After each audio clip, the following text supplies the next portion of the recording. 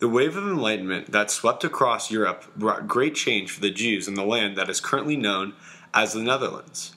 In 1795, the widely supported Batavian Revolution deposed the traditionally organized Dutch Republic and established the more liberal Batavian Republic. Under the Batavian Republic, Jews were emancipated in 1796.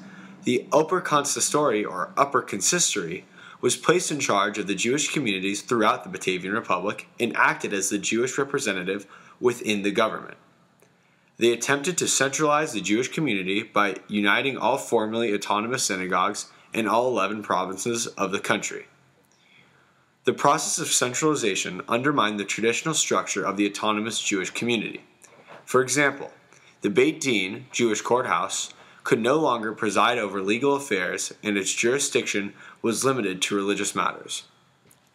The Upper Consistory was removed upon the French invasion of the Netherlands, but then replaced by the Hof de Commissie tot de Zaken der Israeliten, the Supreme Committee on Israelite Affairs.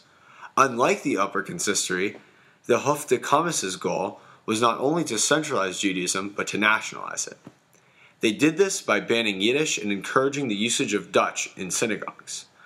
The Hof de Commissie also implemented translating the Torah into Dutch and integrated Dutch culture into other aspects of Jewish life. All bans held against Jews by the working guilds were repealed after emancipation, and later the guilds were abolished altogether.